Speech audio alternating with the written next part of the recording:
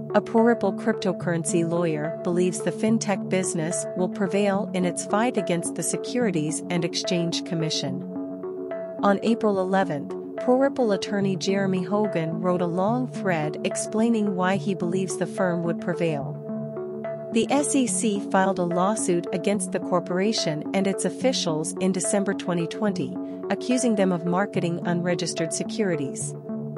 The lawsuit has been ongoing for almost 2 years. However, the conclusion might be a watershed event for the whole U.S. crypto businesses. This is a nuanced legal battle that may determine the future of crypto as we know it, Hogan added. Finance Doc brings a brief report on what attorney Jeremy Hogan had to say on the ongoing lawsuit between Ripple and SEC. At Finance Doc, we will be sharing more explanation videos related to cryptocurrencies, trading, forex, and many more. While you are already here, don't forget to hit the subscribe button and click on the bell icon to get notifications for our future videos. So, let's begin the video.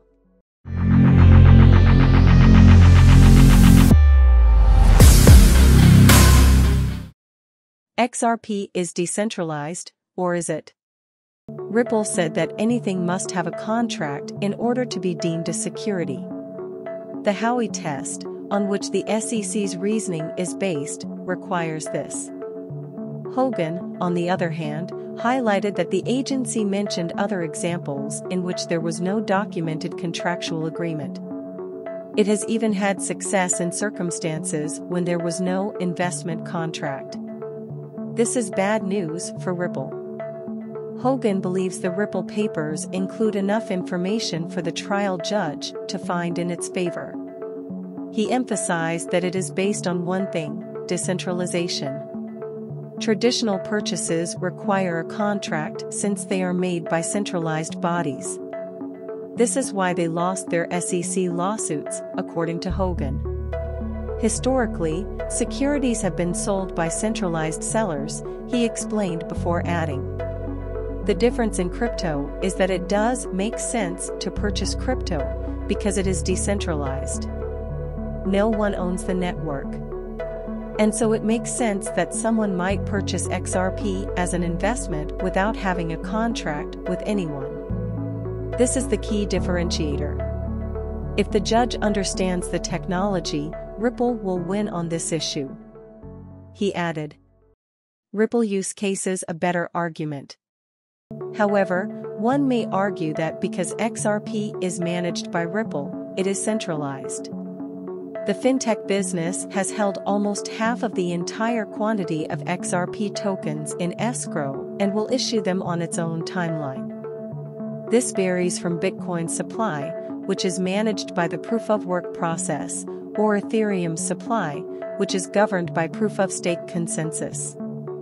With this in mind, Ripple's use cases may be a more compelling argument for why it will prevail. Banks and financial organizations all around the globe utilize XRP Ledger. As a result, XRP is primarily a cross-border payment mechanism rather than a security. At the time of recording this video, XRP has gained 4% on the day to reach $0.525. Who will win in the Ripple vs. SEC case? Who are you supporting in this case? Share your thoughts with us in the comment section below. Also, if you have any feedback for us, don't forget to share that too.